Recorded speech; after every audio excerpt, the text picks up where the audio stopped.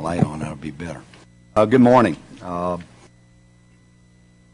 to the markup this morning. Pursuant to the notice, the Subcommittee on Space and Aeronautics meets to consider the following measure: H.R. 6063, the National Aeronautics and Space Administration Authorization Act of 2008. I have some opening remarks, and then we'll move forward. Proceed with the markup, beginning with opening statements. And before we get started, I'd like to note that Chairman Udall had intended to chair this morning's markup. Unfortunately, he had his flight back east canceled 3 times due to mechanical problems and had to spend the night back in Colorado. Looking on the bright side, it certainly helps make the case for a strong aeronautics and aviation R&D program, which is what the legislation before us today promotes. Nevertheless, I know that Chairman Udall would have preferred to be here, and we will insert his opening remarks into this record of this markup. Before I turn to Mr. Feeney for any opening remarks that he would care to make, I'd just like to make a few brief comments on why I support this bill.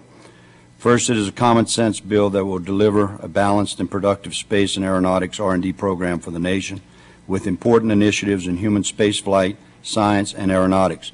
It sets NASA on a good course for the future. Second is a fiscally responsible bill. Baseline authorization provides simply an inflationary increase of 2.8% over the fiscal year 2008 authorization level that was enacted into law in the NASA Authorization Act of 2005.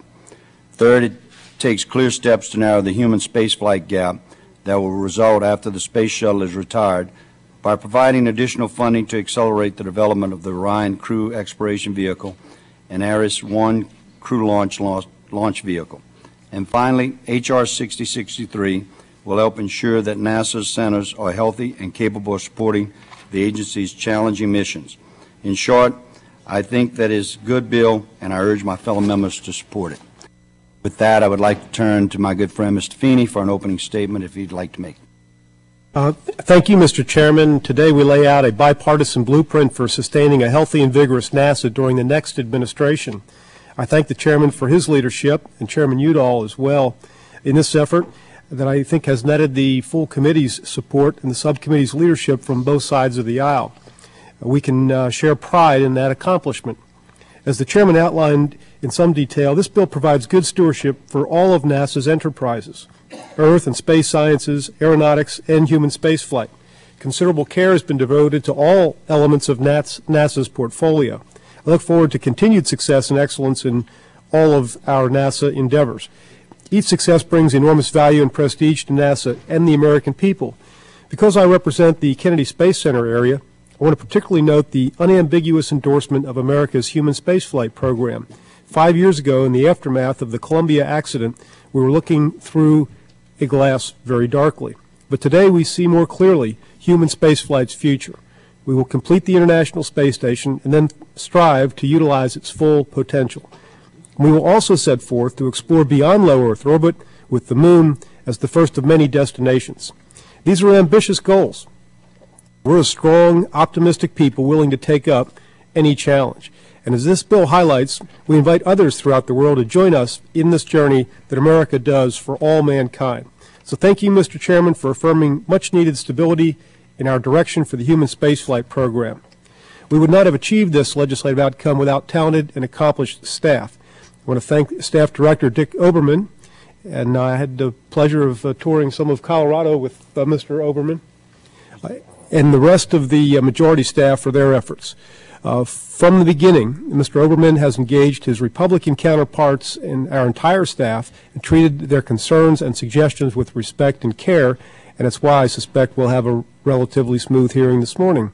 We're appreciative of the tone and the tenor of this approach. I also want to thank our staff, especially Ed Fetterman and Ken Monroe from the Republican staff, whose wisdom and counsel are highly valued. So we appreciate that, Mr. Chairman. Thank you for holding this markup this morning. Thank you, Mr. Feeney. I appreciate your remarks. And does anyone else wish to be recognized? Okay, with that, then we proceed.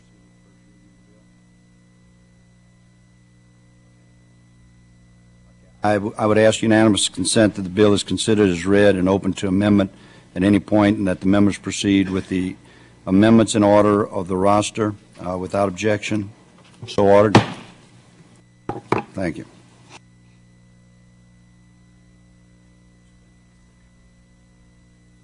Are there any amendments? Hearing none, the vote is on the bill. H.R. 6063, the National Aeronautics and Space Administration Authorization Act of 2008. All those in favor will say aye.